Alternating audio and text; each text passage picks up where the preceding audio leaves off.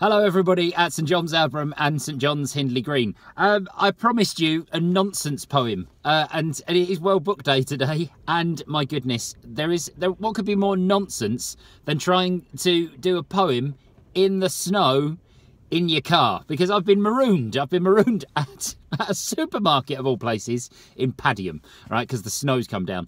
And yes, and I think this is the perfect place to be marooned, because our poem we wrote yesterday is called The Supermarket of Nonsense. I'm just going to share the poem with you now, and then happy World Book Day to all of you, and hopefully I'm going to make it back from the snow. But yeah, thank you very much for welcoming me to both of your schools yesterday at St John's Abram and at St John's Hindley Green. I had a fantastic time as always. Enjoy World Book Day today, all of you. And this is our poem we created yesterday. As promised, it's utter nonsense. We'd run out of things. We'd run out of stuff. My dad said, well, that's not good enough. So I followed his lead to a pretty strange place. I knew it was strange. I could tell by his face. Nonsensical shopping took place for a while. Fine, funky things up on every aisle. Furious fish coming to tea. Fearsome cats and shiny rats. Rocking meerkats, dinos too. Orange hats for me and you.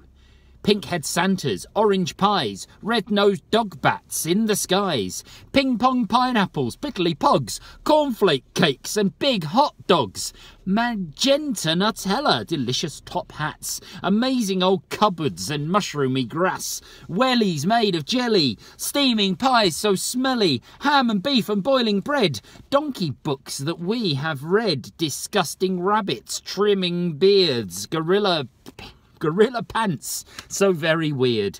Cucumbers, bananas too, hungry goblins chasing you. This nonsense shop, it had the lot, just like my dad had said. A bag? We didn't need one. We kept stuff in our head. So there you go, the supermarket of nonsense on a morning of nonsense in the snow.